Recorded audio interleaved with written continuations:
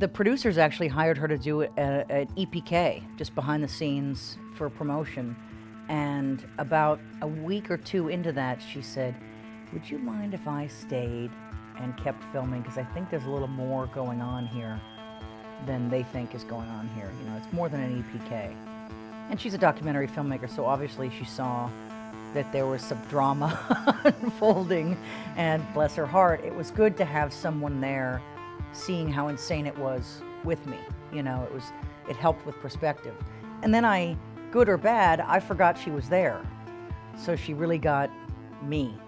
I just let her do whatever she wanted.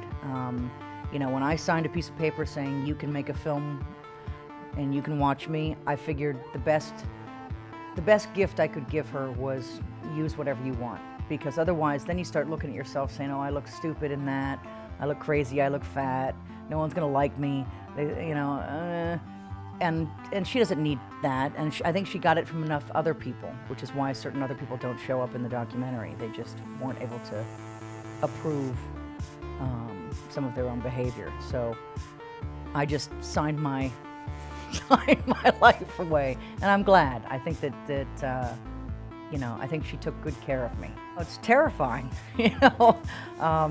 First you think, why does anybody hang out with me? Then you think, do I really sound like that? Do I really look like that? And you know, I tried at least halfway through to just look at myself as if I were someone else.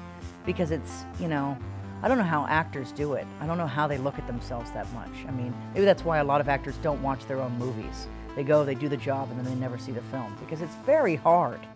You know, it's not a feel-good experience to watch yourself, especially when you're in your pajamas or crying or sweating or dirty. You know, it's tough.